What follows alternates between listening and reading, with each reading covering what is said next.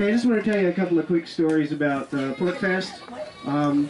Does anybody know where the red cabin is over there? Oh yeah. Okay, well the first PorcFest was a bunch of guys predominantly around a campfire at the red cabin. And, you know, we didn't even spill out beyond that. So this is how far we've come. There's a little history about PorcFest in the program. It went from there. We were still like a minority of the sites here. So this is all very encouraging progress. So tonight we're welcoming a panel here to the Alt Expo Lounge to talk about some of the excitements of PorcFest and some of the things that we all care about and we're concerned about. And the Alt Expo, for example, started in 2007 just to try to augment what PorcFest and Liberty Forum are, bring some new topics to it. So tonight we're going to bring your panel here, and we have Larken Rose, Carla Gericke, Theresa Eudaimonia, Varrin Swearingen, Josie Wales. I don't know your real name, so that's good, huh? And I'm going to turn you over to Theresa, who's going to moderate the panel tonight. Hi, everyone. So yeah, I'm moderating, but I don't have much of a voice, so I'm going to not talk too much. Yay. So there was a video that came out a while ago, and it was talking about feelings of the need to have a conversation about the non-aggression policy, the use of force, and like how do you have that, and there was a lot of drama around that video. So we decided to invite Josie and Larken to come and speak with us, and Varrin and Carla. So to give you a little bit of information, Josie is a new mover. She just moved to New Hampshire last week, so let's give her a hi. And she has a YouTube show that I think you'd all probably really like. It's called Josie the Outlaw. And she has some really awesome ideas to share. So, and then you have Varrin. Varrin is a board member of the FSP, but he's going to be talking tonight about his own perspective and talking a little bit about what the board perspective might be on the FSP, and he'll try and differentiate between those things so you kind of get an understanding of where he's coming from when he's talking about things as an individual and also in his role as a board member. If you don't know who Carla is, y'all should just leave now. She is our fearless porcupine queen. And thank you for joining us tonight. Thank you. And Larken Rose, again, if you don't know who he is, I don't know what you're doing here. So, we are going to start the conversation and give everybody a chance to talk for a couple minutes about what their thoughts are. And then we have one microphone, so we'll pass it around and see what happens. All right? Thanks for showing up. Where's the fire? I got a lighter. Okay, I guess it's important to, understand how this started, why we made the video to begin with. It was my idea. I had originally, I had been asked to come to PorcFest in years past and couldn't come just because of work or whatever. And I had learned a little bit more about the FSP. I knew what it was and you know what the purpose of it was. But as I started to know more people in the Liberty Movement, I was more and more curious about it. And so I started asking more questions online about what is it has a board. That was strange to me that the Free State Project had a president. So I asked more questions about that, and I got some answers there, and I liked it. I appreciate the answers I got. I met Carla at Liberty Fest in NYC. We were both speaking at an event. And after that, she sent me an email asking if I was coming to PorcFest, and I said yes. I speak really quickly. I'm very sorry. So she explained it was that I could submit a form to speak. So I asked, and I had heard, at that point it was just rumors, and I started looking a little bit into it, but I asked, that basically what I heard was that the discussion of use of force was being censored. So my question was, what if that was my topic? Would I be, is that okay, or is it being censored? And the answer I received was that it wasn't being censored. But that it was suggested that I choose another topic because Alt Expo and not PorcFest wasn't having this discussion. At first I said, okay, I have some other things I could talk about, and then I started thinking about it more, and I thought, no, what if I really wanted to talk about that? And she said, well, like I said, like I said, Alt Expo is doing that, so I'll refer you to Theresa. So I didn't receive the email. Theresa absolutely did respond to me. I didn't respond. I didn't get that, and I apologize for saying that in the video. That's my fault. later I did see it. So that's great. Old Expo is having that. But basically, what I was concerned about was that because PorcFest is ran by the FSP, and I was a little concerned, like I stated in the video, that the use of force, basically the principle that we all abide by as libertarians, voluntarists, anarchists, is the non-aggression principle. And I think in order for us to be able to explain that to other people and really open people's minds, we have to identify what, like what Theresa said to me, and what I totally agree with, and it's the reason we made the video, identify what aggression is, so that we can identify when it's time to fight back. Because the non-aggression principle, as we all know, is that we will hurt no one, we will aggress upon no one, but if someone's, threatening our lives, then we will fight back. So that was the point of me making the video. I was a little nervous, I was a little apprehensive about coming to an event that, in my opinion, was being censored if that discussion was not being held at all by the board who was running the event. So that was me. That was why I did it. Quick show of hands. Who's first PorcFest? Wow. Now I'm going to do this again later in the week, and I hope that the result is better. But for those of you, whether this is your first PorcFest or not, so far at this PorcFest, has your mind been changed with respect to moving to New Hampshire? If it has, I just am curious. There's a maybe, a couple. We got a couple. That's exciting. That's why we do this, by the way, is to bring people here and we hope show off a little bit of New Hampshire and the Free State Project with the goal of getting people who care about freedom to move to New Hampshire. For those of you who don't know me, and if this is a lot of your first PorcFest, that's probably a lot of you. My name is Varrin, Swearingen. I'm on the board of the Free State Project. There is a board. There is actually a corporation. Many of you probably maybe don't know that, but from the very beginning there has been a corporation, and the board is the entity that handles the corporate junk that nobody actually really likes. There's a strategic purpose for the board, and there's a legal purpose for the board. And I don't think we want to dive too far into those details because we want to talk about the topic, which is discussion about the use of force. Anyhow, so I've been involved with the Free State Project for a long time. I'm a non-new mover. I moved almost 10 years ago from California, and this is my 11th PorcFest out of 11. That's all of them. I was twice also the president of the Free State Project before Carla, 2 non-consecutive occasions, and at the moment am the longest serving board member. So I have a bit of knowledge of the history of the organization, and I'm happy to share all of that. For now, I think I'd like to wait, if that's okay. Maybe we can finish introductions. I'd like to wait a little bit to dive too far into the content.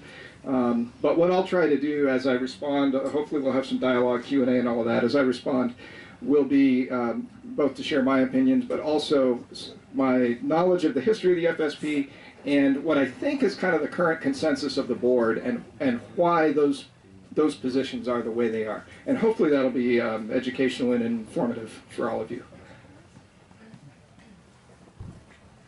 Hi. So it occurs to me I have no idea why I'm here as part of this conversation.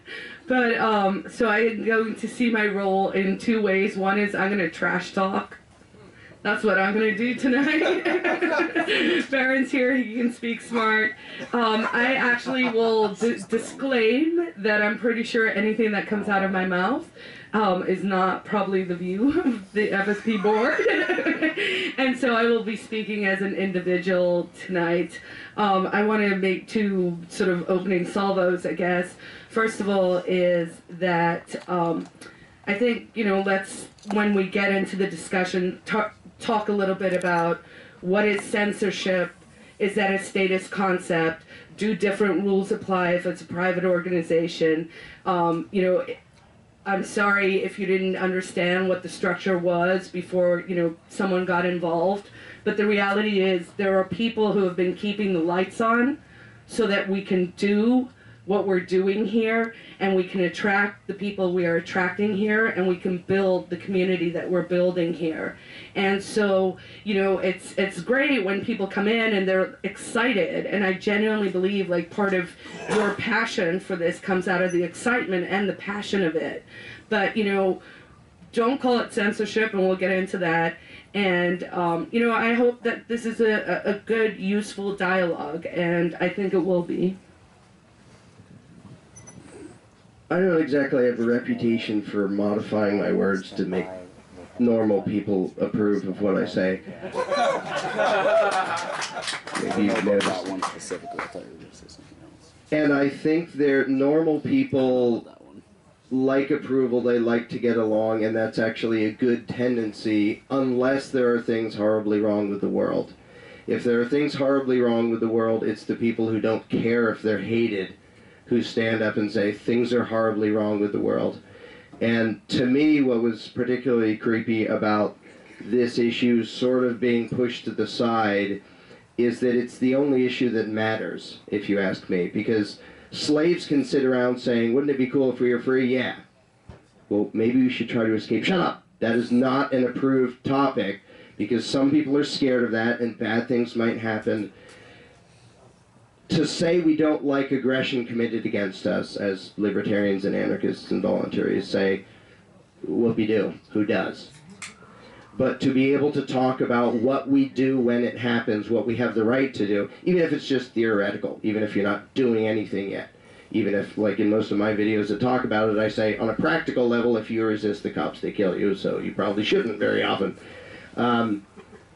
But if that discussion is left out, it is not a discussion about freedom. It is a discussion about slaves saying bad things about their masters and doing nothing to actually accomplish freedom. And that's why I found it rather disturbing that the topic was kind of pushed aside. And Carla wants to respond. No, I was looking for a notepad because I don't remember from moment to moment. I don't think it's a legitimate concern to say it was pushed aside. Larken, you've spoken here many times over the years. Every year we have different organizers because people do it once and they're like, this is too hard. Like, we are not, like, it's not like putting together a festival for, you know, 2,000 normals. It's putting together a festival for a bunch of cats, right? And, you know, we'll jokingly say, you know, my real job is I'm the cat herder. And so there was no slight intended. There was nothing other than the organizers of the event said that the topic this year is do it yourself. They get to choose, they get to line up the people. I really worked very, very hard to have a laissez-faire approach to organizing cats.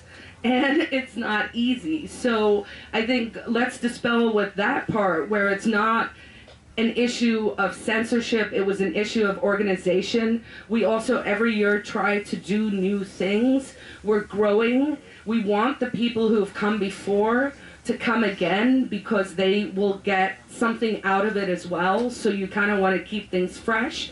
And I think with the do-it-yourself approach, the idea was everyone here has something valuable to contribute. Everyone here is a person with a voice and an opinion. And if we can get people to start to get on the soapbox, this is how we grow the movement, right? And some people on the soapbox want to talk about things like the NAP and talk about use of force. And, you know, it's a sexy topic. If I was just doing one thing, that would be my topic because, you know what, you can fill a room. It's easy, right?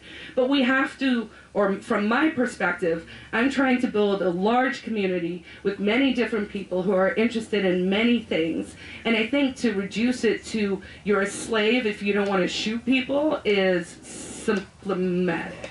Oh, I said I was gonna trash talk! Okay, someone wants to respond to that because I ain't got that. This is not my topic. Go that way. Yeah. Now, if we keep doing this, Carla and I get twice as much time to talk, which I don't know if that's good or not. You'll need it. Let me. Okay, let's move trash talk. That's very nice. Let me back up a little bit and share some history. The first thing I think that's good to cover, and this room, everybody should know kind of the answer to this, and that is, the question is, what is the Free State Project? So the Free State Project is an agreement, ultimately would be among 20,000 people to move to the state of New Hampshire and exert the fullest practical effort towards the creation of a society in which the maximum role of government is the protection of individuals' rights to life, liberty, and property. That's a no bigger than, let's say, minarchist statement, and certainly admits voluntarist, anarchist, etc., etc. That maximum word just puts a lid on it right there.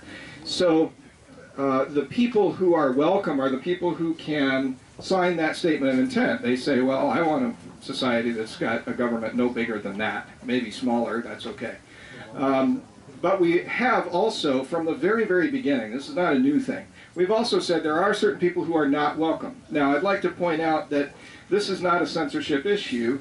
That is to say, the Free State Project has no power to censor in the real use of the word censorship. In other words, we can't tell Larken or Josie or anybody else, you can't say that. We can't tell Chris Cantwell, bless his heart, you can't say that. But what the Free State Project can do is say, these types of people are not welcome. And what the statement is we don't welcome people who promote violence, racial hatred, or bigotry. And that one little line there was added very, very early on to avoid attracting certain types of people. That is, those who would promote violence, racial hatred, or bigotry. And for better or worse, the freedom movement has attracted those kinds of people, certain parts of the freedom movement. The Free State Project has attracted some of those kinds of people, and very early on the organizers thought, you know what, that's really not what we're all about. This is not supposed to be a white supremacist group. It's not supposed to be a little, insular, our people are okay, yours are not. It's not supposed to be a let's go violently overthrow the government kind of a group. That's not what the Free State Project is about. And so we don't welcome people who do those things. And over the course of the history of the project, we have unwelcomed people from time to time, not just within the last year, but from the very beginning. And I've been involved personally in that process on a number of occasions. And I don't know the number off the top of my head, but if we said a couple handfuls, we'd be in the ballpark. They've not all been violence. Some have. The recent one that everybody's aware of, the Chris Cantwell unwelcoming, was due to promotion of violence. And so, and I'll come back to that a little later, because I know you want to talk about that, and let's dive into that. But just to give a little more perspective, we have also unwelcome people for promoting racial hatred. That issue has come up on a couple of occasions, and we don't want that. We don't think that is ultimately productive towards the goal. The goal is a society in which the maximum role of government is the protection of life, liberty, individuals' rights to life, liberty, and property. So the board early on, before my time, decided that those people were really not likely to be productive to that end, and therefore they weren't welcome. That's a decision that is made on the part of the Free State Project. That's a private organization. That is to say, it's not the law of the land. It's not a government thing. It's a voluntary association. If you don't like that, you're welcome to not sign the statement of intent and not move to New Hampshire. But that's what the Free State Project is. So I think this discussion comes up specifically because of the not welcoming people who promote violence. Now, with that background, I'll maybe turn this into a question, and the question is, are we talking about defense, that is the use of force not to initiate force or aggress or be violent or initiate violence, but to defend yourself, to stop the imminent aggression? Or are we talking about a general promotion of a policy of violence, like our method, our means of action is going to be, let's go kill the fill in the blank, or whatever it happens to be. So that's the question. What kind of discussion are we having? Are we promoting that or not? Well, I can speak for myself when I say it's defense, absolutely. And to what Carla said, just because you won't shoot someone doesn't make you, a slave. Now, I don't think he was being specifically saying that, but in my opinion, if I'm a slave and I don't resist by any means necessary to get my life back, because if I don't have the choice to do what I want when I want with my life, I don't have my life and I'm dead inside. And I'm not my own person. If I don't defend to the best of my ability, including force, violent force, if I try to leave a plantation that I'm being held as a slave, and I'm being chased, and I turn around and I fight back, and I have a gun, and I shoot at people who are shooting at me, if I don't do whatever it takes to get out of being a slave, yes, I'm a slave. I will always be a slave because I'm not fighting back. I would never aggress upon someone who was not hurting me, ever. That's unspeakable to me, and it's not acceptable. So, of course, this is a discussion about use of defensive force, not aggressive force. And I think once your choice is being taken away from you, there are absolutely certain levels that you can go through. You know, first you try, and I talk about this all the time, first you try to appeal to someone's, you know, level of reasoning and their conscience. And then you kind of go forth. If that doesn't work, then you kind of just, it depends on how far you want to take it. You know, it can go from something as simple as being pulled over and you decide, I wouldn't do it, but if you want to decide to make that your last stance, and you decide not to pull over to the side of the road because you know you weren't doing anything wrong and you weren't harming anyone, well, you're going to be chased by the police. And if you decide not to pull over to the side of the road, you just keep going. You're not picking up speed. You just kind of go along on your way. You're going to be surrounded by police cars because you're not slowing down. Now, you're likely to be killed in the event that you decide to never back down. Tactically, that's not a smart move. But morally, you're well within your right, if you have guns pulled on you, to turn around and be the one to shoot first. In my opinion, but that's it. Larken next. Let's Oh, yeah. Yeah, if we do it just a circle. It's hard to get into that. That's better, right?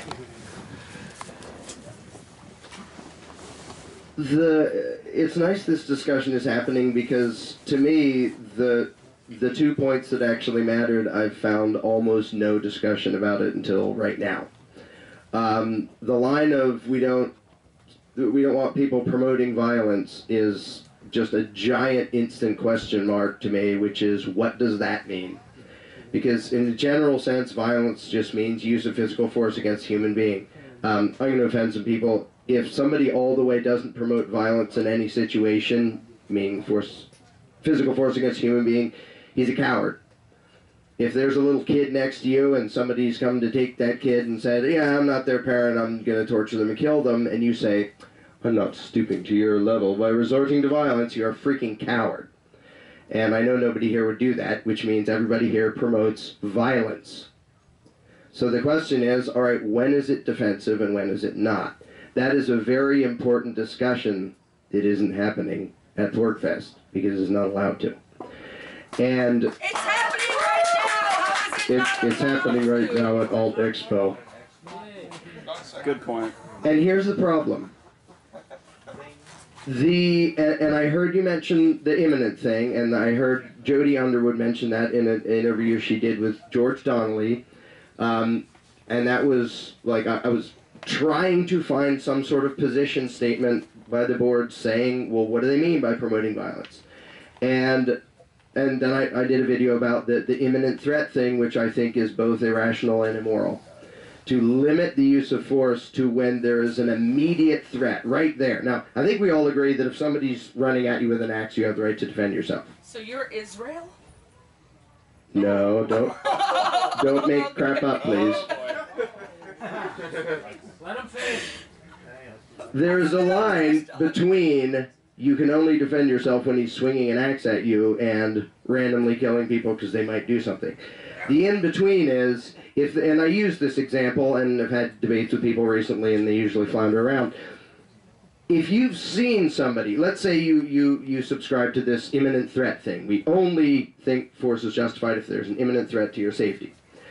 So some guy shows up in the middle of town, whacks a hatchet into somebody's head, who falls over dead. He goes, hey, I'm not a threat now. You didn't stop me when I was swinging, haha, because you didn't know I was going to. Now he's down on the ground, and he has my hatchet in his head. I am not a threat. You cannot touch me based on the imminent threat standard.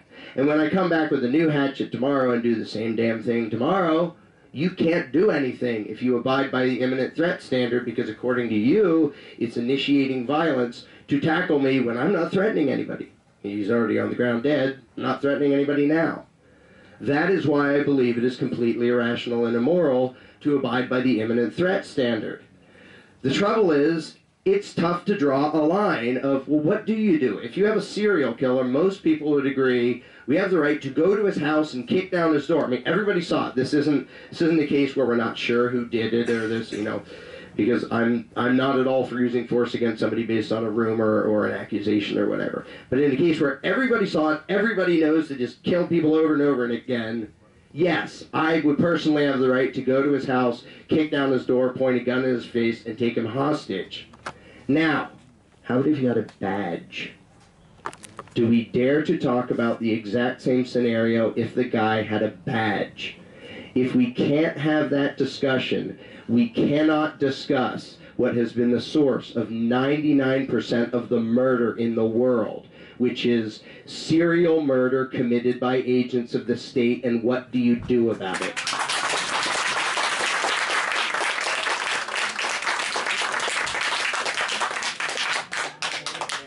Okay, I have no idea where to go with this, so I'm going to go back to trash talking.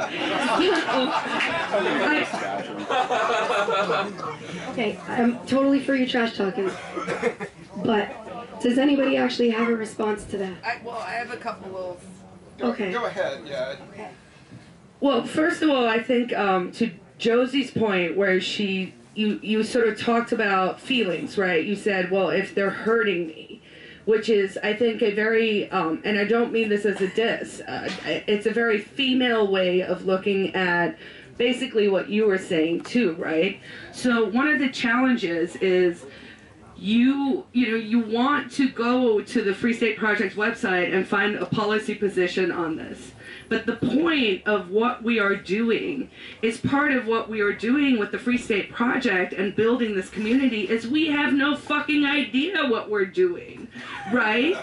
I mean that in a really genuine sense. I'm a voluntarist anarchist, right? And it's like, okay, how do you actually come up with, because we're all cool with no rulers, but like we want some rules, right? Because we want to live in a milieu, in a society, or in a community at a minimum, where it's like, okay, this is cool and this shit's not cool. And it's not that easy to say what is cool and what is not cool, right? Discussions are. Yes, and that's why we are having this discussion. Not at PorcFest. Where are you? We are at You're at all Expo is what you're at. Do you have a PorcFest? Oh, you do? Yeah. Yeah, and actually, that would be really useful to know who here actually paid for PorcFest. All right, let me do it the other way around. Who's got balls? Who didn't pay for PorcFest? Not camping here, not using the facilities. All right. So when someone sees Larken pee in the woods, be nice. Don't shoot him. All right. So that's probably enough trash talk. But really, what I'm trying to say is, this is equally a challenge for all of us. Like, this is a legitimate discussion to have, because I know personally I am not keen to, write more and more policies, and Larken made the point that, well, this is sort of vague, and that's part of the point, right? Either we become an organization that sort of has to drill down, and there's, section 5, A, 1, C, little Roman numeral, and, we don't want to live that way. So we felt like that was a pretty broad-based thing that can be the yay or nay. But ultimately, we are building a community. We want people to be around us. And I say this again personally, but this is my Malcolm Reynolds moment, is it's like, either you're on the spaceship and we're kind of all pulling, into outer space together, or it's like, go get your own fucking spaceship.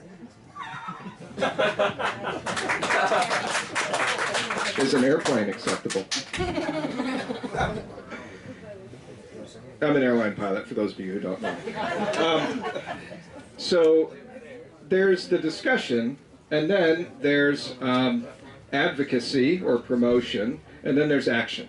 So there's let's just say for now 3 kind of levels of things that we can address before we even get to content. And the content here is the use of force and what constitutes defense versus aggression, etc., etc.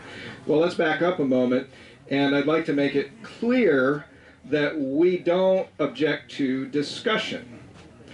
And that is in writing. That is to say, the list of what's not welcome is not discussing violence or racial hatred or bigotry. We do discuss those things.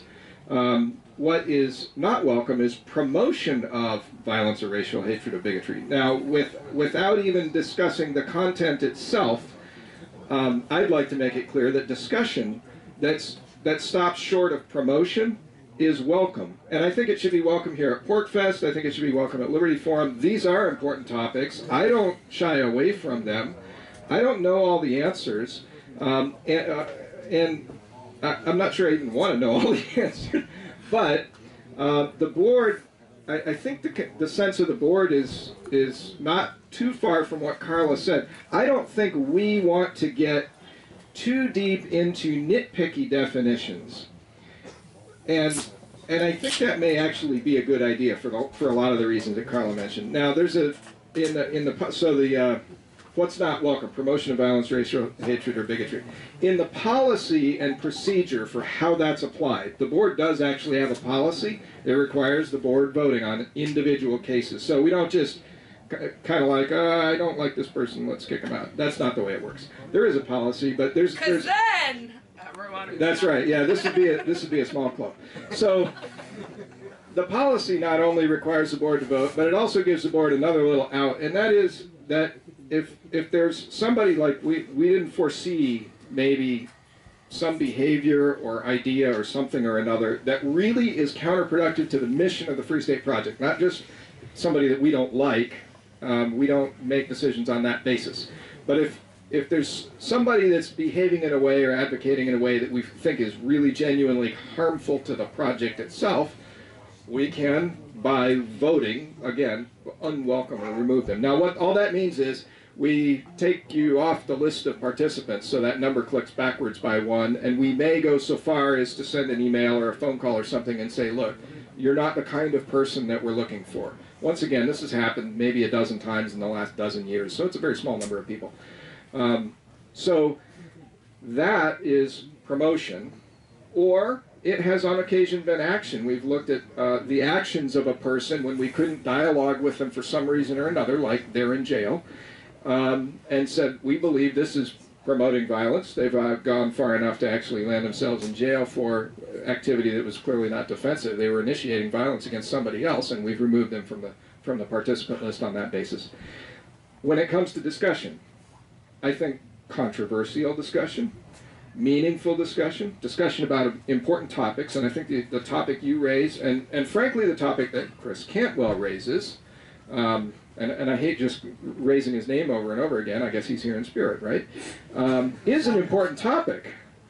But what, and again, this is the sense of the board voted, so what I'm saying is relaying what's already happened. The sense of the board was he advocated, he promoted very, repeatedly, clearly crossed that line to promoting violence. That is to say, it looked to the seven of us, and I think it was a unanimous vote if I recall correctly. It looked to the seven of us like he crossed that line. What it looks like to us is he's saying, oh, you're a police officer, so obviously you're guilty, and bang. Now, I'd like to also point out that the Free State Project does not welcome people who promote bigotry. And like it or not, the notion that anybody associated with the government is therefore an aggressor is actually a kind of bigoted notion that may not actually be true. Now, we could discuss this. That's a different night. That's a different night. That's a different night, and I'm happy to have that discussion. In fact, it's interesting to me to hear that level of disagreement. The question of closeness of association is worth discussing, and depending on how you draw that line, that might implicate every person in this room, whether you like it or not. So, case in point, probably a lot of you drove here, you drove in a car that was, I don't know, I mean, we could make a lot of arguments. It would get ridiculous, and I don't think we really need to do that right now. All right? My roads! My roads! All right. Can I hear it for my roads? Where's my flying car? Yeah. Where's my jetpack? My car flies. So anyways, the point being, discussion is not off limits. It's not off limits here at PorcFest or at Liberty Forum, and I think that it's valuable to discuss this. Promoting violence is not the kind of thing that we want to welcome, and we do that as a organization for strategic reasons. And the board exists additionally for legal reasons to have a way to, handle money and keep the organization going on an ongoing basis. There's a lot of, stuff that none of us actually really like. Anyway, so that's probably enough. Discussion, good. Okay, I'm not really sure exactly where to go from there, but I guess we'll start by, I guess we should really get into some situations where force would be morally justified. I know people don't really like the word, the whole morality thing, because a lot of people think it's subjective. I believe that if I'm not hurting another person physically, that I am, I'm being moral. If I I agree to let others live free as long as they'll let me live free. Now, I guess a big hot topic would be politicians. When is it okay to use violence against a politician? Let's take one politician in particular who has maybe signed order after executive order to kill innocent men and women all over the world via drone bombings. Now, he's probably doing this. His name's Barack Obama, in case anyone doesn't know who I'm talking about. He is doing this right now as we speak. I think anyone in this room on this planet would be morally justified to walk in his Oval Office and murder him. Tactically, it's not smart, because all you're going to do is you're going to lose your life, they're going to appoint another president, and the state is still going to continue on running as it is. Now, that's the thing, but the thing is, it's more, sorry, I lost track. It's morally justified to do that. Now, when it comes to politicians, it's pretty much morally justified to do that to almost every single politician as well. No. Almost every single politician is participating in the oppression. Absolutely. Now, whether they know it or not. Now, tactically, I'm saying it's not intelligent to do that, because you have an opportunity to appeal to their logic, reason, and morality, and try to explain to them why we don't need the state to extort money from people, to cage, assault, beat the shit out of people just so they'll do what the state wants them to do. That's the first tactic that we should take. That's the tactic I take. I don't go around punching politicians in the face because I don't agree with them. I used to vote for them. I look back and every mistake I made led me to where I am now, and I regret, being a part of the system and believing it. However, I no longer do, and I believe that the majority of the world can get to that point as well if we only do our jobs to help open their eyes. So I know I'm veering off track on this, but basically what I'm saying is that you're morally justified in basically violently attacking anyone who's violently attacking anyone else, which a lot of police officers, men, women in uniform, and men and women on Capitol Hill are doing daily.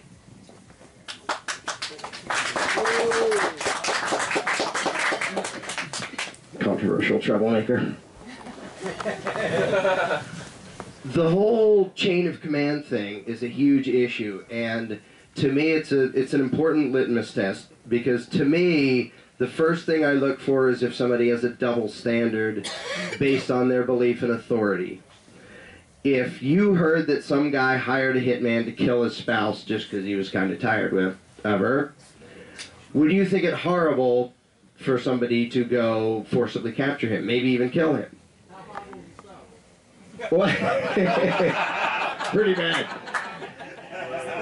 Is it only okay to go after the hitman, or is it okay to go after the guy who hired the hitman to commit murder? Now, if you say that's okay, and you don't say that's okay for a politician, or you grumble when Josie talks about it, maybe it's because inside your head you still have the most dangerous superstition lodged in there, and you still think that when you legislate evil, it becomes a little bit more good. And when we look outside of where we are now, in other contexts, like if we ask, like, what about all the attempts by Germans to kill Hitler? Do we now applaud that? The movie Valkyrie, which is based on a true story. Man, Hitler was one lucky bastard. All the attempts on him by his underlings to knock him off because they recognized he was evil and he was destroying their own country, the fact that they all failed was freaking amazing. We cheer for them. That is the equivalent of someone in the U.S. military trying to knock off Barack Obama because they see him as a murderer ruining this country. Now, do we measure it the same way Or is our belief in authoritarianism mangling our view of reality? And if you take out the supposed authority and your opinion changes, that means you aren't seeing reality as it is. If adding a badge suddenly changes right and wrong to you, the problem is still inside your head. So yeah, on a practical level, knocking off politicians doesn't do any good. They're going to put up new ones and they're going to do the same thing or worse. But if you can't talk about the concept and the principle of, well, what about the guy at the top who told the underling to tell the underling to tell the underling to go commit murder? Is he just off the hook because he's sitting in his, limo somewhere and, well, he didn't do it, so he's not guilty? We don't use that standard with normal people in normal everyday life. Well, I just hired the hitman. You can't do anything to me. I didn't pull the trigger, so I'm fine. And I'm representing you by hiring the hitman to kill my spouse because she's kind of annoying. So we don't accept that in any other context.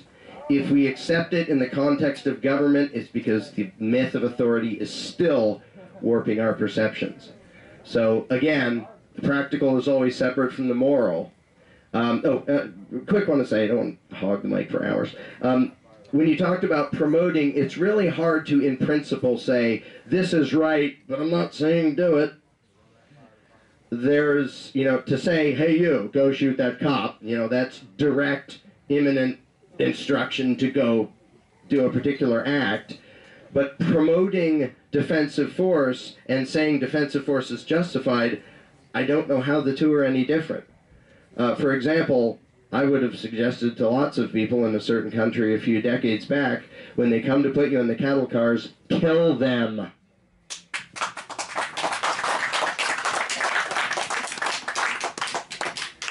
All right, I'm going to change pace just for a second because I genuinely respect everyone here's opinion, and I don't know if we're going to throw it open to the floor at some stage too.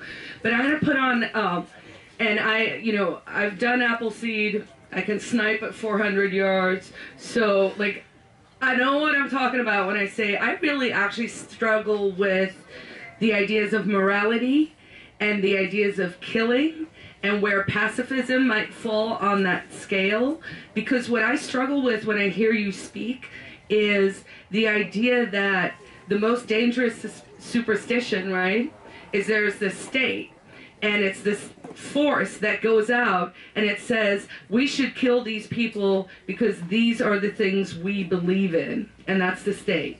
And then you come and you say, in order for us to have to defend ourselves, it might be likely, or in some cases, people should go, and suddenly you're, in your cape, and you're the superhero, and you're the person deciding, oh, you know what? Yes, this person should get whacked because they did this. Oh, this person. You made a very simple example earlier where you said, oh, all of us in the room are going to know who the bad guy is, right? But the thing is, that's not how the real world works. And so at some stage, it becomes, how do you avoid becoming them? The principle of non-aggression. And there are reasons to use the concepts of proof beyond a reasonable doubt. You don't kill someone based on a suspicion. But there are lots of people committing murder in broad daylight on video and getting away with it, and they almost always wear badges. We know they did it, they don't pretend they aren't doing it, and they're getting away with it and knowing there are no consequences to committing murder if you wear a badge.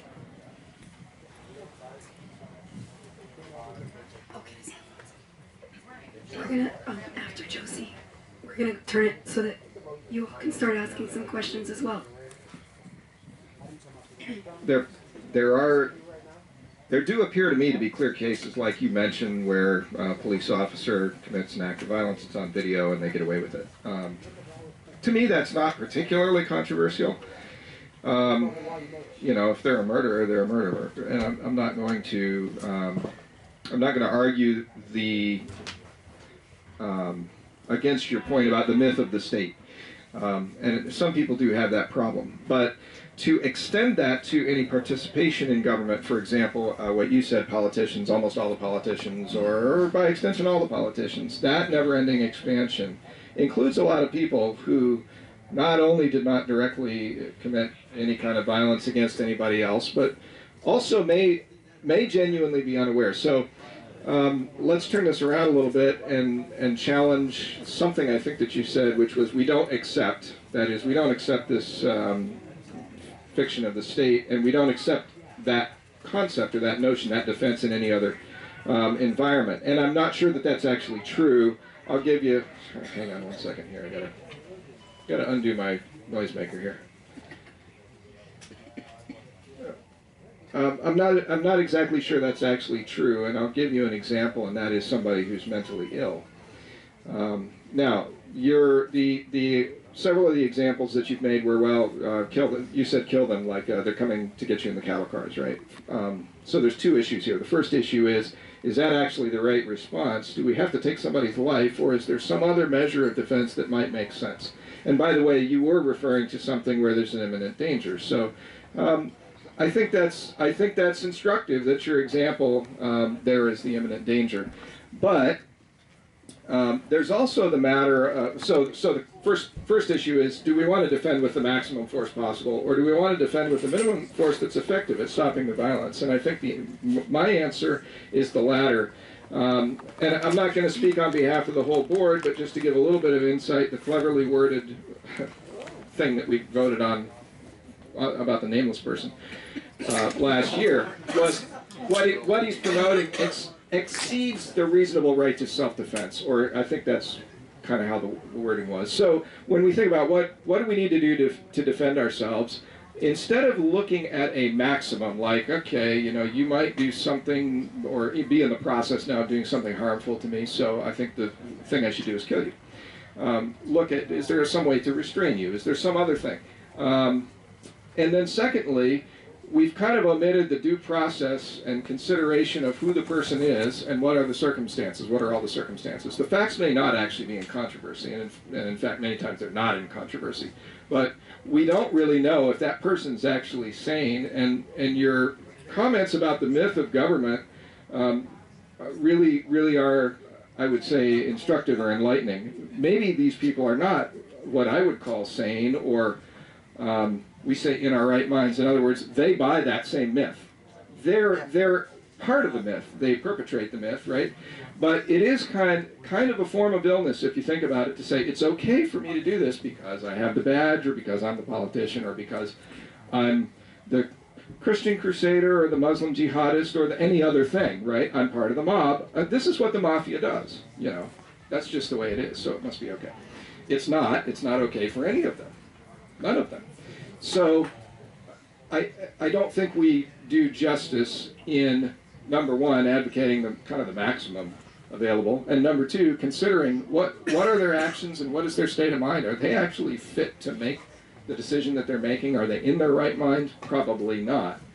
There may be other issues, but I'm going to leave it at that for now. I'll let you comment, and then maybe we can go to the audience.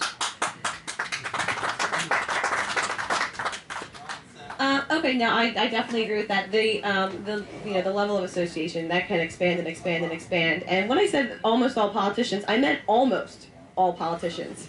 And when I said almost for a reason. On a local level, I have some great friends who are politicians and who are trying to make an immediate difference to better life for the people who do still live within police states and are making those differences, and that I applaud. Now, I know that, and that's a conflict within myself, because I consider myself a voluntarist. So I myself won't participate within the state, but I know that if I have a family and I live in that police state, my kids go to that school, but I want life to be better for me while I'm there and for my family, which is already there, absolutely. I don't advocate I don't think it's moral for someone to go and kill them, clearly. I felt the need to clear that up, because I feel like it can get all lumped together, and the level of association can expand and expand and expand. So I don't really have anything else to say, but I mean, I genuinely appreciate all the hard work that goes into PorcFest. I know it is an extremely difficult job. I'm happy to finally be here. I'm happy that we all got to sit and have this discussion. And that's it. I guess we could turn it over to. So if you have a question, you can raise your hand. Right? Might be easier if you kind of come over here and form a little bit of a line. Sorry. So where I live, there was a young homeless man that was beat to death by 6 cops, and his name is Kelly Thomas. And 2 of those officers were fired and later indicted on murder charges, for which they were acquitted. Those 2 cops are now trying to get their jobs back.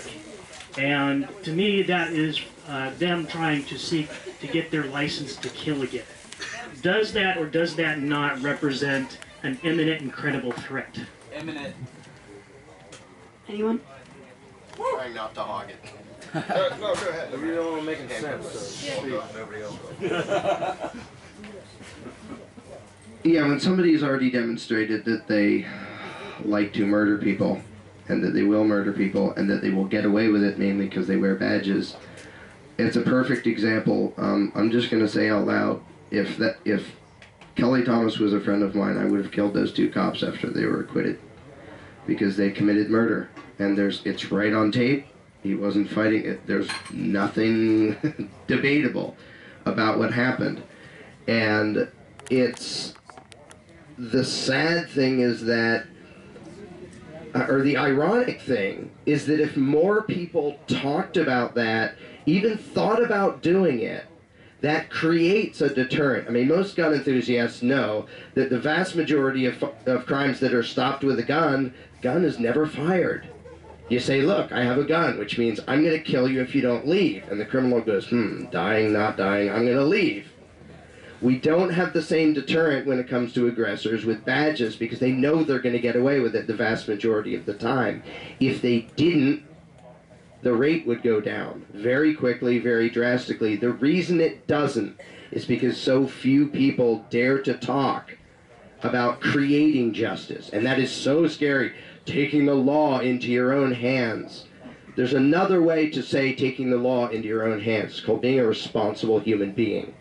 If you let the rulers decide what the rulers are allowed to do, you're a slave. And if the people ever wake up and realize, wow, the murderers, when they have badges, are going to keep doing it until we stop them, then, and only then, the murderers with badges will stop doing it, because it will cost them too much to do it.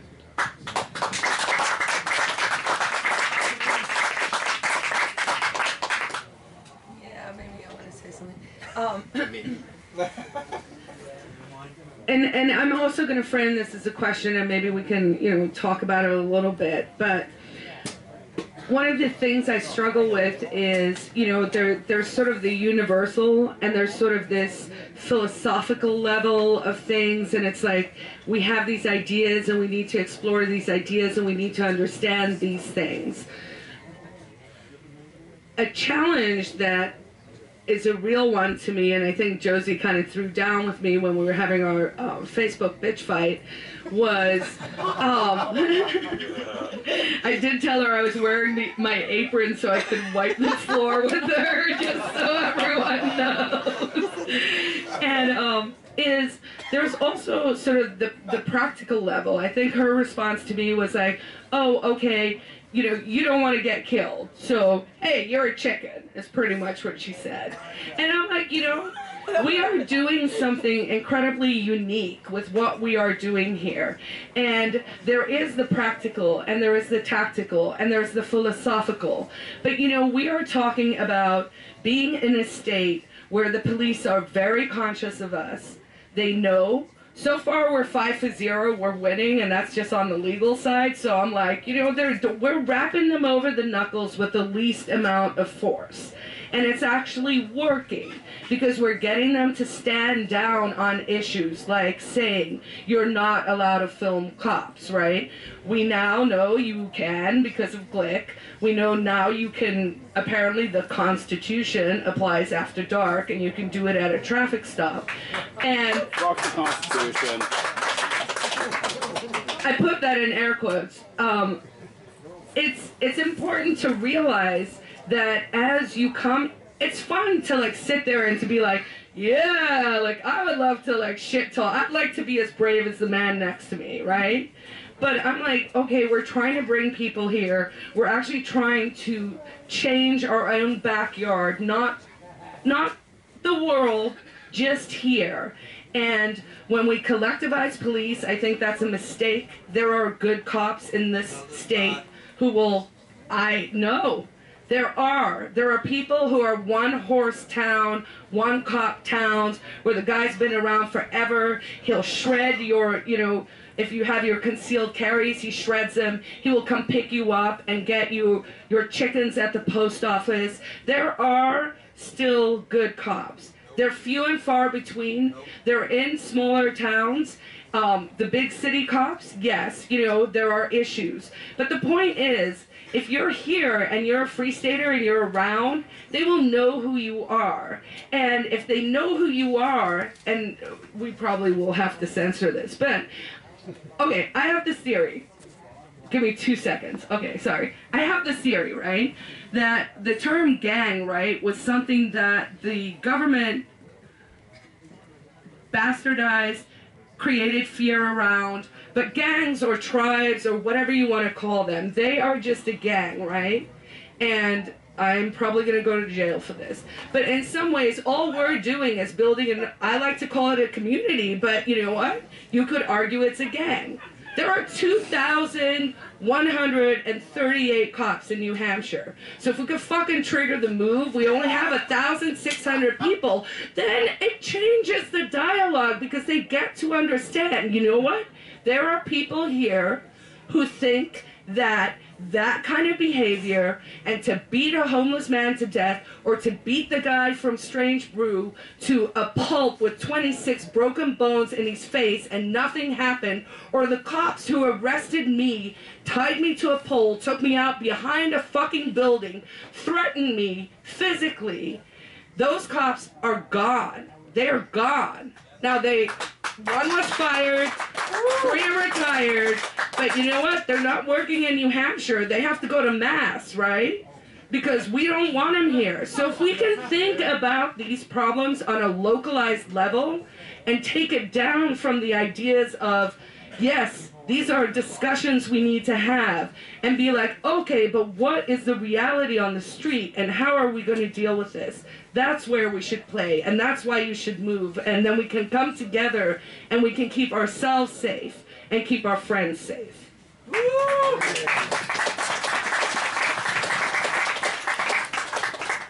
I'll try to keep this. Never mind, I won't. There's 2 things I want to say. The first is I appreciate the question because it's a question about an actual situation, and that is where the rubber meets the road. And those are questions worth asking. What do you do when this, then this, then this? And we had justice that wasn't justice. It's not justice. Court system's really not a justice system. I just did 2 rounds of jury duty. It's not a justice system. So,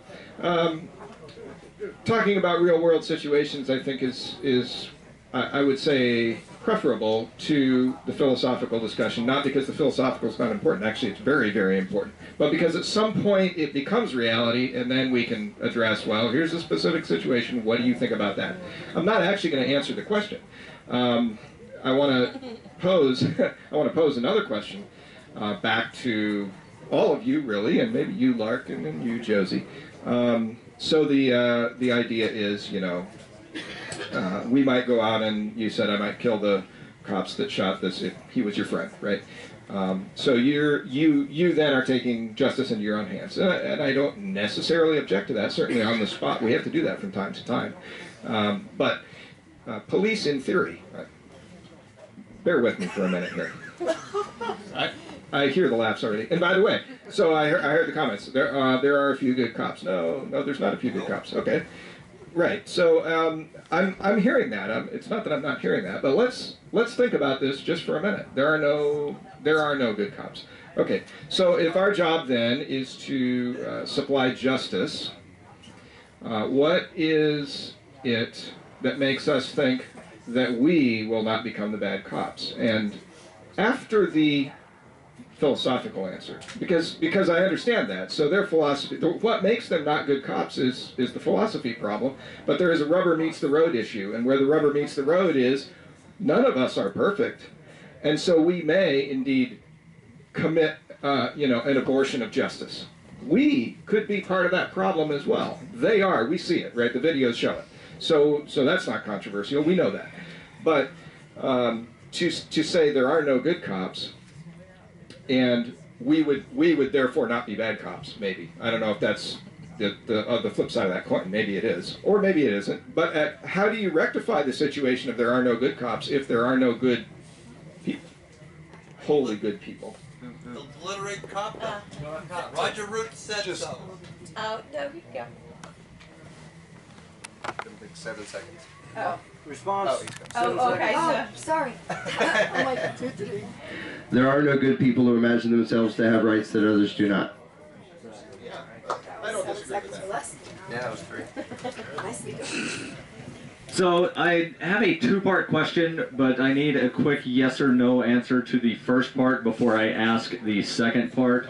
Yes or no, is it morally justified to kill someone who 14 years ago received stolen property and assisted in a kidnapping? Yes or no? Assisted how? Just yes or no. I'll ask you the second part. Carla, yes or no? I'm not playing the game. Varrin? For the sake of example, I'll say no. Josie? Oh, I don't get the assisted in a kidnapping, and I like. You understand what assisted in a kidnapping I know, means, correct? I understand what that means. I need you to connect the dots there.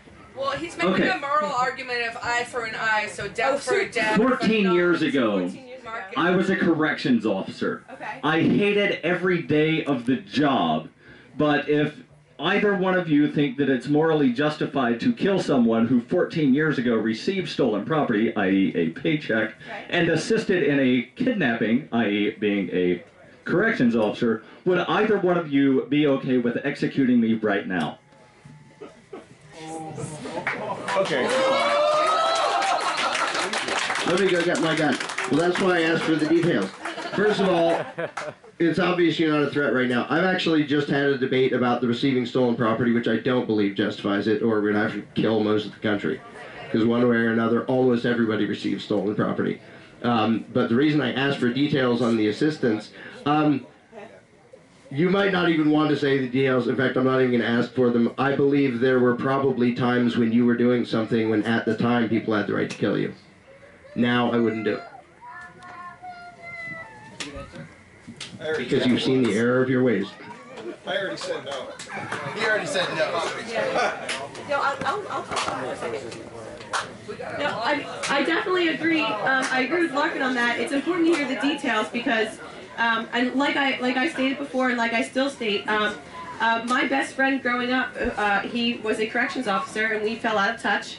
And we got back in touch after he had seen a video, and he since is no longer a corrections officer, but he actually admitted the same thing. Yeah, he said that he, there were times when he believed that people, that would, like what you just said, people should have fought him back and he didn't know why. Now, I wouldn't advocate murdering anyone who had received stolen property, no, never. My answer to that.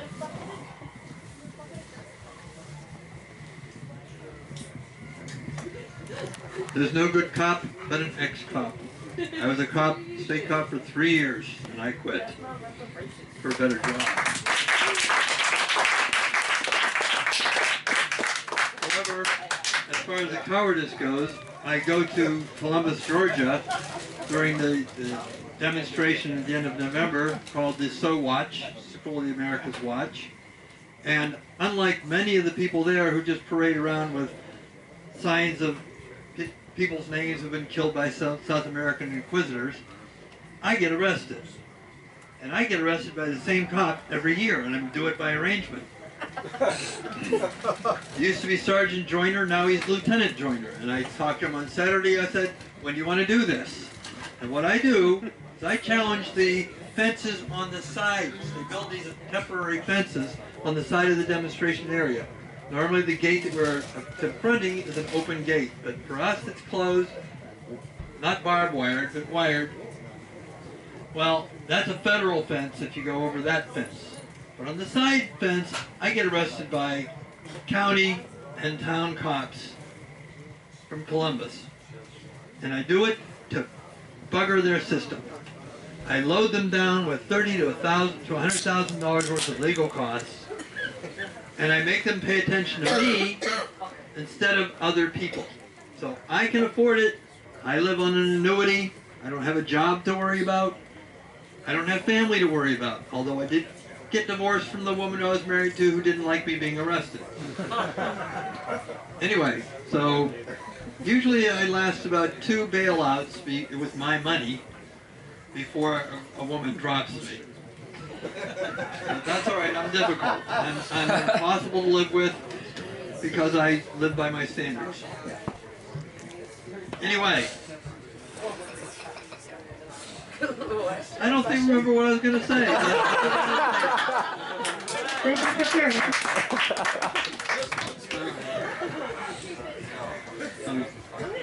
Well, I have some mixed feelings on this, but I guess one question I do have, and if I'm misparaphrasing, let me know, but on the one comment that was made about if it is a form of bigotry if you consider, if you're saying members of all agents of the state are the enemy, well, while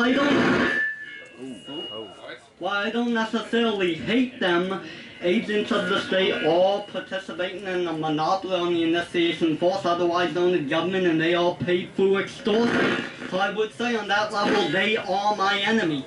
So am I not welcome at PorcFest?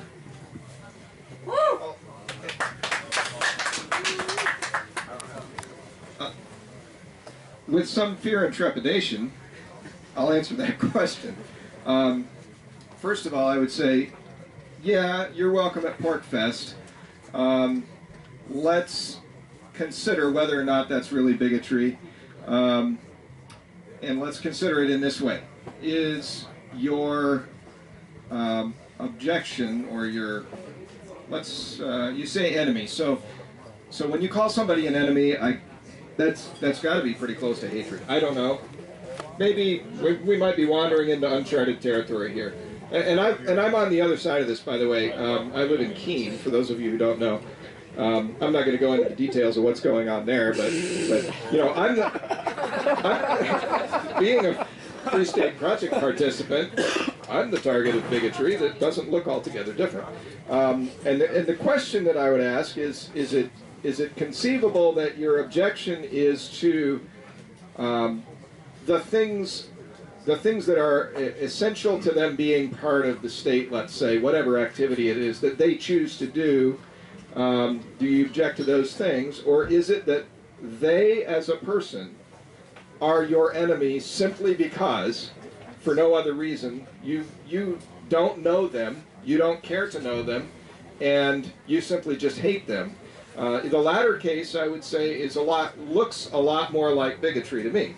And so I hear that, you know, there are no good cops. Okay, maybe if your argument is there are no good cops, or there are no good state employees, there are no good politicians, etc., etc. Having that argument on the basis of what it means to be, for example, what it means to be a police officer, what it means to be a politician, etc., etc., I think that's a reasonable discussion to have. I don't object to having that discussion. To simply make a blanket statement like, all of these people, you're my enemy, I hate you on the basis of blah, blah, blah. Every time I hear an argument like that, I at least can imagine, if not find in real life, somebody who really should not be the enemy, who really should not be hated, who's being discriminated against on the basis of something or another. Maybe it's something that they chose, or maybe it's something that they are. And I certainly don't think that promoting that idea is a good idea. So promoting that kind of bigotry, you are a blank, therefore, without further consideration of who you are as a person. So that's the question I would ask, I guess, in return.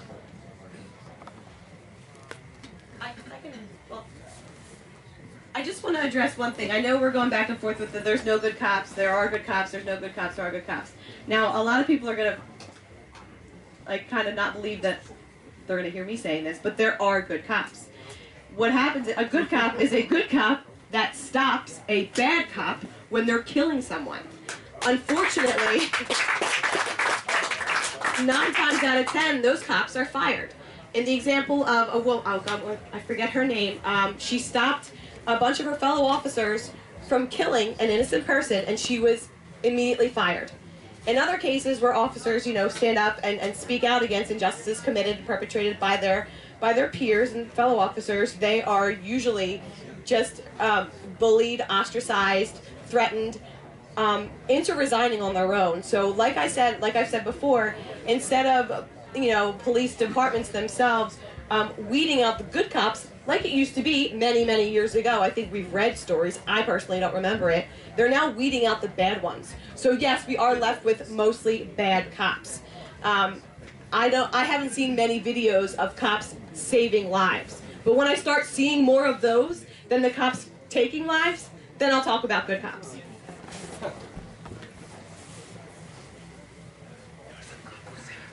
When people say like, well, there are good cops. There are cops who mean well, and there are cops who do good things. Every cop I know initiates violence against innocent people. And when people say, well, you shouldn't bunch a whole group together, I say, how about carjackers? Are there good carjackers? They help the little ladies across the street when they're not robbing other people at gunpoint. The description of what they are is aggressors for the state. You can't be a consistently good person and be an aggressor for anybody. I would quickly say, I try not to hate anybody. Try being the operative word there. And I don't judge my enemies on whether I like them or not. I judge them on whether they are a threat to me or not. And almost everybody with a badge is a threat to me. I also don't think the equation of when force is justified has anything to do with their motives or intentions or beliefs or mental ability. If somebody is mentally imbalanced and coming at me with an axe and my choices are kill him or be killed, I'm still going to kill him. And it'll suck. But if a cop means well, I mean, most of the Nazis meant well. They still should have been shot to stop them.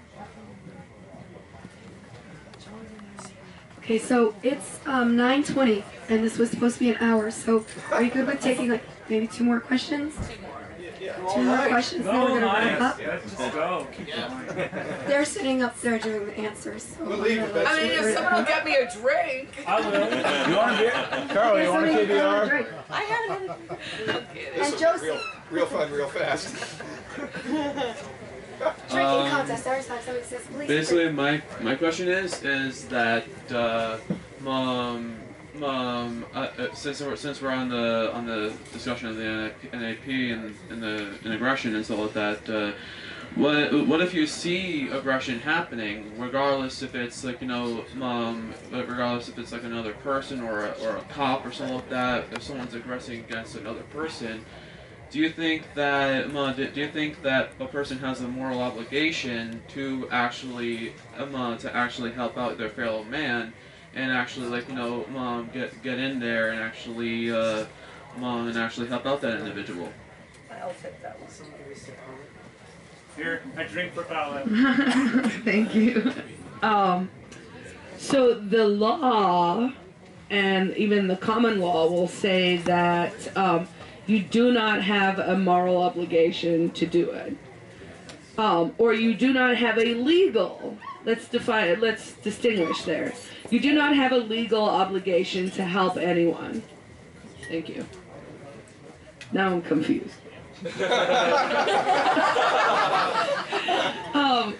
But I think you might have a moral obligation, and I think it's one of those situations where everyone will know for themselves. I mean, I think one of the interesting things that has come up tonight is both the idea of how do we as individuals, which is what we are, I mean, I actually believe we're each a god of our own universe, and if we're all gods, we're all equal, and therefore we should all be able to get along, because I gotta respect you if you're a god, and you gotta respect me back, right? Hallelujah. And Hallelujah. Amen. Can I get an amen? And so, we as individuals, which is, I think, part of why, there's a little pushback on all cops are bad or whatever. For me, that part of why I say I don't believe that is because I prize individualism over statism. So I actually prize the idea of not collectivizing over the idea of saying we have to fight this evil. Like, I think, if we're all gods of our universe, we can figure out what our evils are and how we're going to fight them. And I know on a personal level, something I'm deeply still shamed about when I was a new immigrant and I was living in the Tenderloin in San Francisco, and it was a very dangerous neighborhood. You know, there was a dead heroin addict in our thing. There was a crack house in the basement. It was pretty sketchy. And I was walking to the library, which is where there was internet, and there was a pimp beating up a prostitute on the sidewalk, probably at 5:30 in the afternoon. And I remember the feeling I had where I was like, you need to do something. And I was like, there's nothing I can do. What am I going to do? I'm like 2 weeks fresh off the boat. I'm not armed. I don't know how it works here. And I put my head down and I just kept walking. And the guy fucking beat the shit out of her. And I am ashamed about that. So I know from my moral compass, there's a reason I carry. There's a reason I've learned to shoot. And these things weren't things that were easy for me. I'm a happy-go-lucky, artsy drunk. I'm not, I don't want to know how to snipe. I'm glad I do, but I don't want to really.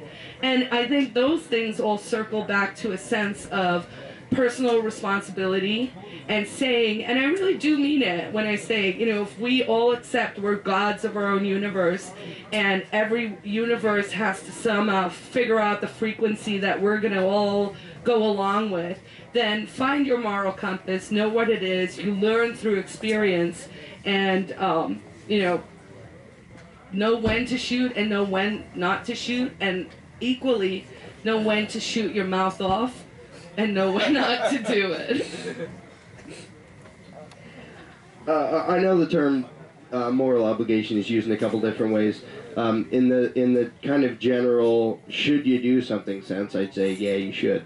Nobody has the right to force you to, and people have to choose self-preservation when it's not going to do any good, and it can always be a horrible choice.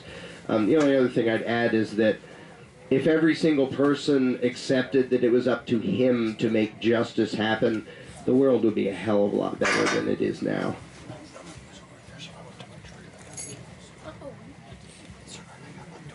This really will be quick. When we use the term self-defense, I personally almost always omit the self part, because I think really there is a right to defend other people, provided you understand that it's actually aggression and not a Hollywood movie scene or something like that. So when we say self-defense, I don't think we mean you can only defend yourself, you can't defend somebody else. I think it is legitimate to do that. Yep, that. Oh, okay. I would say so. I've been on the other end of it. I've never been in a situation. I mean, aside from stepping it. Actually, I've been on both sides of it. Okay. I was thinking about when I had actually been beaten by about 6 men. They were not wearing badges, but no one stepped in to help me, and it was in the middle of a very busy intersection in Philadelphia, and it was really scary. And I was amazed, and later I got to listen to the 911 calls. But I know that looking back, I thought, man, if 2 or 3 of those cars had just stopped and maybe just stopped their cars, not even got out, just kind of paused to see what was going on, I feel like maybe I wouldn't have gotten beaten so bad. Now, and I've also been on the other end of that where I saw a couple men with badges bullying a young man who was maybe 100 pounds. And I didn't step in and start taking punches, but I definitely stepped in, made a lot of noise, and brought attention to it, got my camera out, and it stopped the young man from having money extorted from him. They turned their focus on us, and everyone actually got away. That doesn't always happen that well. It can be dangerous both ways, so you have to know what you're getting into. But I would say, just like using defensive force, there are levels of bringing attention to it. The more, if you can get 100 people to just turn around and look at something shitty happening, chances are the people are not going to like having that big of an audience, and they're going to stop what they're doing. So that's my answer. Nobody there. Before I get to my question, there are 2 topics that I've heard tonight that kind of bother me. One is the general assault against police officers or members of the government. There's a set policy called the right of revolution, which requires petitioning the courts of law for redress, then the executive and legislative, and waiting 40 days before you start attacking them. So generally attacking all police officers is allowed after that process, but saying now that it's acceptable, I think is kind of a little bit much. And the other issue you had was about the question about how do we not become them. The simple answer is, if they're acting with contradiction of their principles, they are, and you are not, they are less than you, and you have a right to stop them. And no one has a right to stop you because it's a contradiction of principles to stop you. So it's not about good or bad, it's about valid and invalid. And laws are still arbitrary. I don't know. You lost me on the eugenics part there. Eugenics. Say it again. No. So if there's a contradiction, like the police in What are you drinking? I'll have what you Wasn't have. the last question. the police in New Hampshire enforcing drug laws, there's a contradiction in their own laws to enforce it. That it's illegal for them to do it, but they do it anyway. Stopping them from doing that is stopping someone who's using force with contradiction. There's no contradiction in stopping someone who's using force with contradiction. So the element is, there is no good or bad there. It's not us becoming them. They are not us because they are acting with contradiction. We are not acting with contradiction. That's the way you identify how to stop it. My two quick questions are, one, the charter for the Free State Project, is there some way to get access to it online?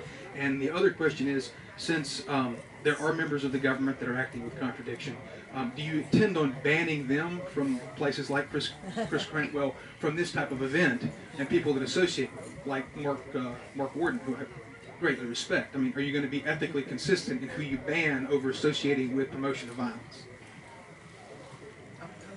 Whoa. Yeah. I might be the right person to answer those questions. Let's see, the second question about banning people who promote violence. I would like to think, by the way, first of all, we're all humans too, but that caveat aside, I would like to think that we would be consistent. The fact that we haven't banned politicians, by the way, here's a disclaimer that you all need to know for those of you who say there are no good politicians. You're now going to really not like me. I signed up to run for state rep. Now, so tomorrow when I propose something that's completely antithetical to government, then you'll see that I'm essentially a walking contradiction. But anyways, so obviously we haven't banned all the politicians. There's a whole bunch of them around here. And a lot of them are anarchists. Some of them are anarchists or voluntarists or otherwise non-aggression principle adherents and advocates. And I think that's a good thing. Bringing that voice to the existing government, I don't think is harmful anyways. It may not be the solution to the problem or the total solution to the problem, but certainly advocating even in institutions that are fundamentally, advocating to the slave owner to treat the slaves better is not necessarily a bad thing, I don't think. It may make the life for those slaves better, and I think that is a good thing. So, no, we don't ban them unless they really promote violence. And so I think that, the question is, if somebody brings to our attention, here's these people promoting violence in these specific ways, and So we don't... stop fucking your whining, man, and we can all just get along. So one thing that I would like to point out is we hear very little specific complaints, and when I say specific complaints, here's a person who did these things or said these things. We don't hear a whole lot of that. So if you think somebody's promoting racism or bigotry or violence, then board at freestateproject.org works. It gets to us, and we hear very little of that. So just to be honest with you, I would like to think that we would be consistent. The first question, give me a 3-word reminder. The charter for the... Oh yes, the Free State Project's organizational documents. So that's the question is what is our formation and all of that. Now, the current website, I believe, does not have the bylaws on it. I might have put them up. I They don't may remember. or may Really, not the be up. paperwork, not a high priority. Paperwork is not Carla's forte. No, I If hate you that dig shit, through and the you should Internet too. archives, it is there. It's on the old Free State Project website, which is still actually accessible. It is old.freestateproject.org. Yeah, that's the address, old.freestateproject.org. The bylaws are on there. They haven't gotten migrated to the new website yet, and I hope that they do soon. Anyone want to volunteer? The actual articles of incorporation themselves are not there. I believe they're a matter of public record. I don't actually know how you would go about getting those. If you ask one of us, probably not Carla because she doesn't like paperwork, we can try to get that to you. The document that's actually, I think, more important and more instructive is the bylaws. And the bylaws spell out things like what the procedures are for board member replacement, what the roles of the president are, and it also includes things like the statement of intent and participation guidelines, which are what, when you sign up for the Free State Project, what you're signing up for. That is, you know, I state my solemn intent to blah, blah, blah, blah, blah, those kinds of things.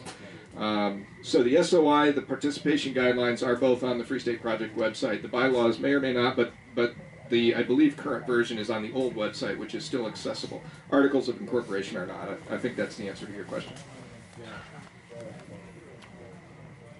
Could I rephrase it for you? Sure, yeah. So, yeah. with the question about supporting that, if I understand it correctly, if you become a state representative, you'll be responsible for voting on a county budget. Is that correct? Not a county budget, but it would be on the state budget, yeah. No, I was under the impression the state reps also voted on... Oh, I don't know the answer to that question. I guess it'd be a terrible state rep. Yes, on the council. So it does work. So yes. Okay, so would you then vote for any budget that would support courts that prosecuted people for drugs? I would probably not vote for a budget that was bigger than zero, but... Okay, so, but the question I'm getting at is... Let's just say it. Don't hold me to that. Don't hold me to that, because if you guys want to donate money to the state, then we could develop a budget to spend that. I mean, I'm not kidding. But would you consider, if you did vote for a budget that supported those who continue to prosecute people, you wouldn't consider that promoting a contradiction or violence by promoting the drug? I don't think let me not answer that question. Oh, that's a politician answering me. Is that promoting violence? That's the question. No, it's a good question. It's not a bad question. It's an on-the-spot question. I don't mind on-the-spot questions. Is that promoting violence? I would have to. You know what? I would have to put some thought into that. Maybe it is. Certainly, the activities of the court are. Now, is voting for a budget at all promoting violence? I mean, you probably could make that case, right? A budget that's bigger than zero, right? Now, I'd vote for a budget that was zero, but unless the government was funded entirely voluntarily, really, is voting for a budget bigger than zero promoting violence? I don't know. I'd have to give that some thought, but that might be a plausible. Go ahead. Go ahead. Last thing I want to say is a dig in the form of a suggestion of the next topic of an Alt Expo discussion, which is, in order to be consistent, should the Free State Project, because it opposes the advocacy of violence, ban any minarchists from speaking at PorcFest?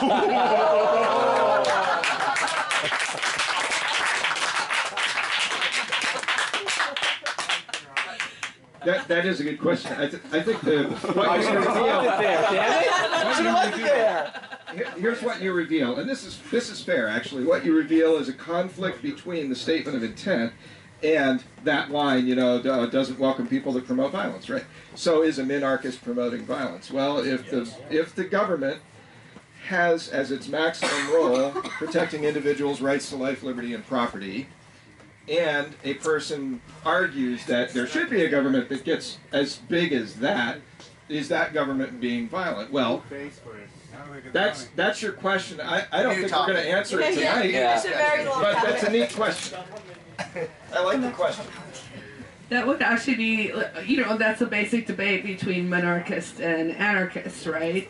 I actually wanted to give a shout out to some of Cop Block, which did a interesting move, right?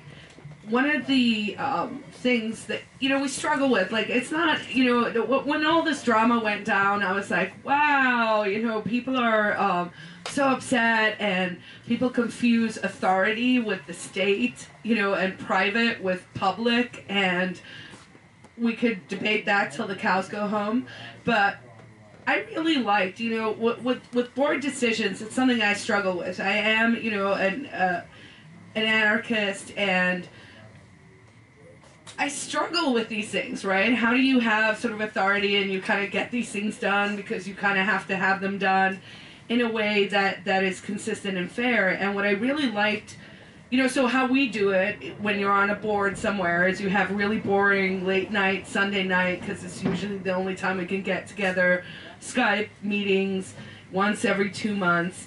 And, you know, you might have to make a decision like we had to do with He Who Shall Not Be Named. And I could have called him Cuntwell. I didn't. Just did. Never do well. That's what I like to call him. Anyway, so that was a tough decision. It's not like, you know, we sit around in a room and we're like, ha ha ha ha, we just fucked up someone's life, right? We actually took this seriously, and it was a difficult decision, and it's hard to do these things, right? You want to be a good steward of something that you've put time and energy and effort in, and that you love, and that you want to see prosper and grow, and want to be surrounded with the people you want to be with. So when we have a board meeting, we do the board meeting, and then we write up the minutes, and we take a vote, and we say this, right? So something like the Free State Project is a statist organization because it is licensed by the state. It, you know, jumped through the hoops. Those things are true. That exists. That doesn't mean that we as individuals can't decide things and make up our own minds. So the shout out to Cough Block was, you know, several people came out and they wrote a little message, and, you know, they had certain issues as well, and they undersigned their names. And I loved that because that was a voluntarist solution to something that, as an organization, we are not that far evolved. We're 12 years old. We've been around, you know, we're still under the strictures and under the handcuffs of the state, right? But the point is to trigger the move so that we can move away from that, and then we as individuals can say, hey, this is my pet pony, and I'm going to run with this, and I want to do this, and I'm going to go in this direction, and I'm going to run for office, and I'm pretty sure I'm never going to run for office unless you actually want someone who's done coke off a hooker's ass. That was really descriptive. This is education. Wow. Wow. Theresa. Thank you so much for filming this whole So thing. that was the last question. What am I to end it? Thank you all for coming out tonight. Oh, was there one more question? Yeah. Okay. Oh, come on, we can't have with Coco for hooker's ass. I'm done. I was just wondering what you felt about what happened down there in Nevada on the Bundy Ranch, and how the townspeople came together armed, not wanting to back down or not going to back down, you know, against the feds there. I was wondering what you thought about that. And then you have that Sheriff Gillespie who sided with the feds instead of trying to protect the people of his county. I was just wondering, you know, they came in with the guns and they professed that they were not going to back down. So And there were people willing to shoot cops. Well, it did. It could have turned out pretty bad. I can go, but I've gone to 10. Anybody else? Yeah. Oh, I think that I'm glad they went down there and said they wouldn't back down.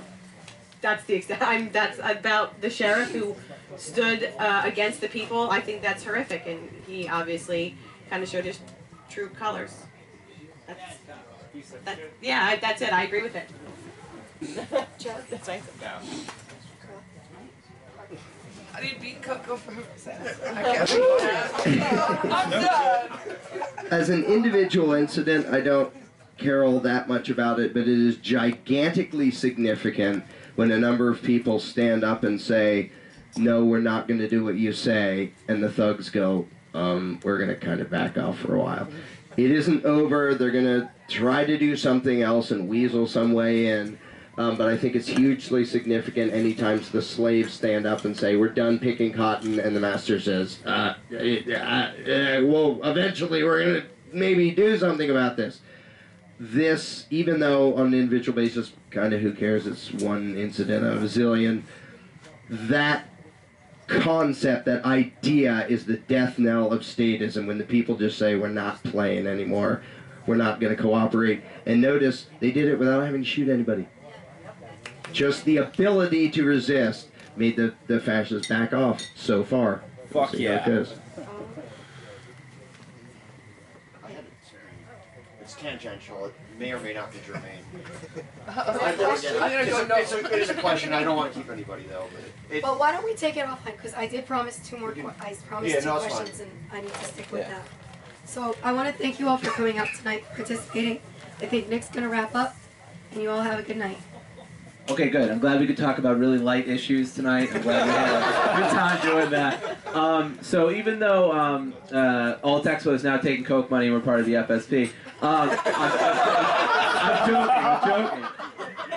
We still require. Some of that Coke money. I know. I want some of it too. It still has to come. Anyway, so we still need donations. This is the first year that Alt Expo has ever had speakers come out actually like from other states. We actually were able to get them and get them here, which is amazing. So I'm passing around a plastic bag. It's not very pretty, but it gets the job done. If you just want to donate a few bucks, it'd really help us out. We have a lot of costs. This shit isn't free, so you know. I'm not very eloquent with words. I'm sorry. But more importantly, thank you to everybody who came. This was really awesome. I'm glad so many people came. Check out the Alt Expo schedule. And you should check out the Alt Expo schedule. And where? You should, which is online. It's on it's in the PorcFest. Yeah, Shaolin Rifle Works tent. The one farthest closest to Reg is the Alt Expo tent. Right, the one farthest closest, right. So, farthest from the pavilion, closest to the Rego desk. Sorry, I just... It's the zombie apocalypse tent. Oh! Okay. Oh, yeah, that one. Sure. So anyway, it's also in the PorcFest schedule, so it's not like Alt Expo is hard to find this year for once. But it's under Shaolin. But it's under Shaolin 10, so... And we have programming after 7 also. Yeah, which we're going to get around to scheduling. We always do things last minute, so don't worry about it. We're pros. We're pros. Okay, so that's it. I'm done. I'm going to stop blathering. I'm going to pass this around. Thank you.